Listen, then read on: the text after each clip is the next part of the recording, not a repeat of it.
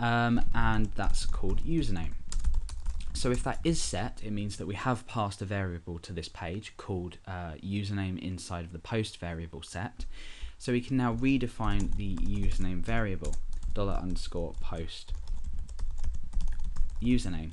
Now it's important to note that because we're querying a database and we're going to be inserting this value into the query, we need to apply the relevant security. So we're going to apply MySQL real escape string to this just to help prevent SQL injection.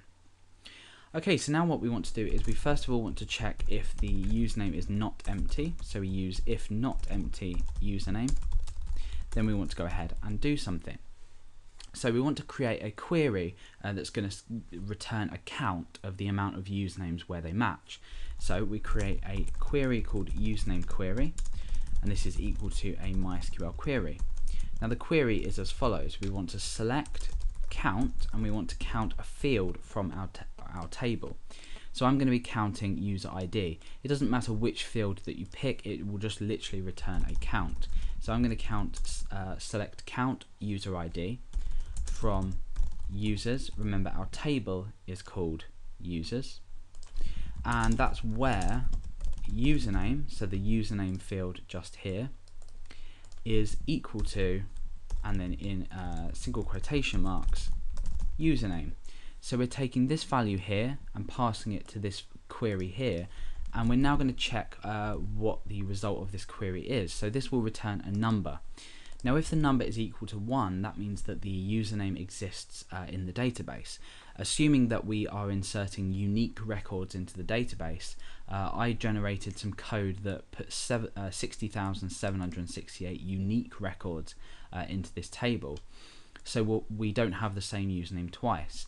So as long as your registration script, or however you're registering a user, actually checks beforehand that the username is unique, will only ever return a 0 or a 1 from this query.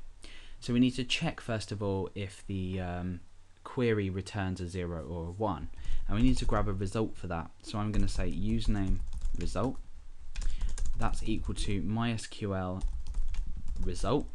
We need to supply two parameters here, the original query and the row count, so, or the row we're referencing, which is 0, because it will return one row, which is row 0, with the count. We now need to create a simple if statement. In fact, what we'll do is we'll go ahead and just echo this username result out.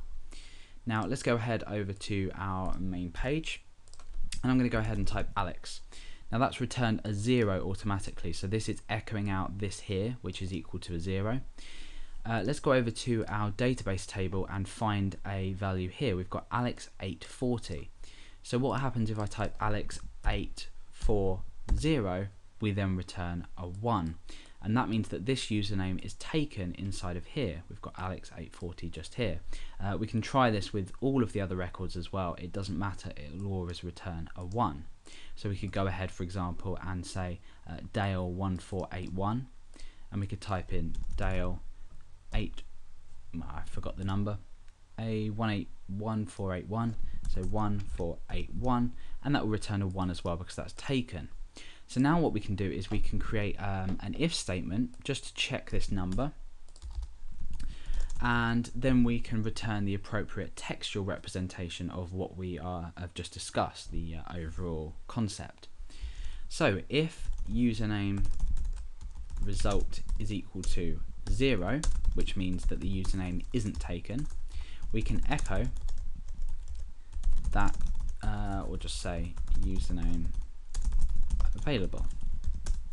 Else, and we want to create another condition, if username result equals 1, or is equal to 1, we want to echo, sorry, that username is taken.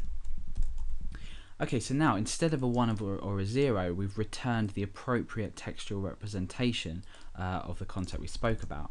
So now what we can do is we can go ahead and start to type ALEX. It's not returning anything. Let's just check why that might be.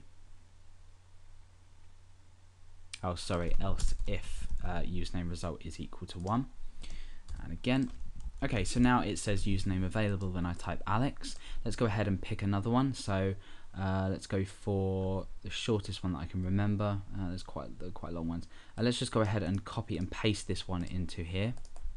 When we paste it in, sorry, that username is taken. So we have successfully created a back-end piece of code in username check.php which checks and returns these values. jQuery handles the event itself. It handles taking the value from this and passing it to our username check file, and then it returns it into the appropriate div or element on our page, which happens to be this span just next to here. So by implementing this into a registration script, it's an easy way to allow the user to instantly see if a particular username is available.